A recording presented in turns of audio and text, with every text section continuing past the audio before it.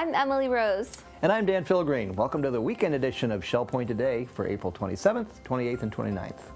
On this weekend show, we take to the skies with some amazing women of aviation. Some of our more exciting experiences in flying were in bad weather. Some of the most exciting and worst experiences were over the panhandle of Florida. David Pavey will inspire us with another thought-provoking devotional.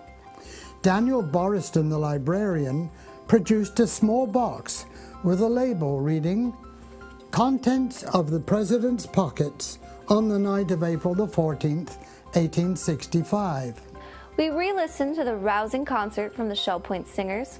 It was wonderful. It was a lot of fun to sing with that many people. You get such a great sound when there's so many people singing. And of course, we'll take a look back at the highlights from earlier this week. I'm sure most sports nuts know this, but it was on April 27th, 1956, when legendary boxer Rocky Marciano retired from the sport. He remains the only world heavyweight champion to hang up the gloves with a perfect record. Marciano won all 49 of his professional bouts, including a knockout victory over former world champ Joe Louis. Known for his aggressive technique, Marciano would become the inspiration and the namesake used by Sylvester Stallone for his creation of Rocky Balboa. Is now the time to admit that I've never seen Rocky? You haven't? You know what? I haven't either. Really? But I know this quote. Hey, Adrian, hey, Adrian. I know he said that a lot. Okay. Well, perhaps some of our residents will want to recreate that iconic Rocky scene where he runs up the steps as part of this Saturday's 6th annual Head and Neck Cancer Walk. Join your fellow residents at the CenturyLink Sports Complex Saturday at 8 a.m. as part of the 5K run and 2-mile walk. Now, if you've already signed up, court pickups will begin at 6:30 in the morning on the island. A reminder for the residents of Rosemont, Friday is your opportunity for a courtside chat with Shell Point President Martin Chappelle. Come join the discussion regarding community news and updates for your court. If you live at Rosemont, feel free to stop by the Grand Cypress Room at 2 p.m.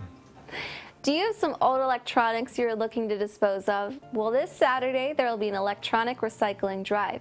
Stop by the Village Church from 9 to 10:15 in the morning for the chance to properly recycle your items. You're asked to bring your items in a small cardboard box and separate the things that work from the things that don't. Most personal electronics will be accepted. However, the event will not be able to accept glass screen monitors, televisions, printers, or copiers. This coming Monday, make sure you get a front row seat for the latest installment of the Ding Darling documentary series, Mission Blue.